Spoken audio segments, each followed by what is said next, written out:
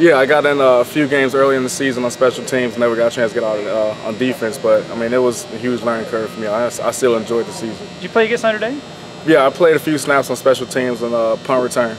Gotcha. Okay. So you always hear guys that are as highly recruited as you say when they come in as like first of all, what was your expectation playing time wise as a freshman? For me, I mean, I didn't really have high expectations of playing. I just really wanted to come in, get acclimated with the weather, the new coaches. I mean, the whole facility, being away from home and all that stuff. So playing time, that was just something that I felt like if I earned it, it'll come to me. As long as I get everything down, get the plays and everything, I knew the playbook would be the biggest thing for me. So I knew once I got that down, then I would get a chance to go out there and get a chance to play on the field. How far was it into the season that you started to feel like, all right, I kind of understand how I fit in this? To be honest, it's towards the end of the season. I was still a little bit confused. I mean, I never really got the whole scheme down. So this year, when Coach Steele got here and we got a chance to go over some of the new stuff and things like that, it kind of started clicking to me. I felt like I got a chance to really get a chance to sit down and actually look at it and understand it more. It's kind of like, oh man, I just learned this stuff and now I got to scrap some of that and start over again? Kind of. I mean, the real big thing with that was just the terminology, just the new terms and stuff like that. But for the most part, a lot of the schemes kind of based off of the same thing. But it's definitely some new stuff in there. But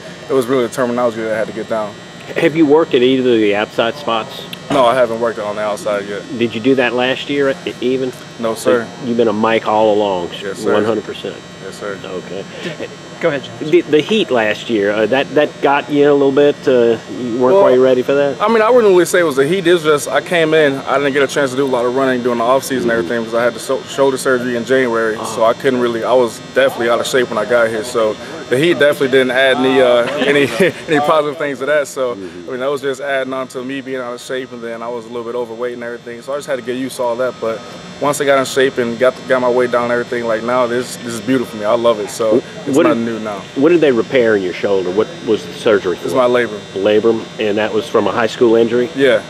You played the season with it? Yeah, I played 2 years with it actually and didn't know it was torn. So I had no idea, but I got that all fixed. I'm having no problems with it now. I'm feeling great. They check you out though. They keep an eye on it to make sure you're not having. Well, I mean, if I'm not having any problems with it or anything, then I'm fine. I mean, we're not trying to baby it or anything like that. I'm in the weight room, just getting it stronger and everything like that, and I'm feeling amazing right now.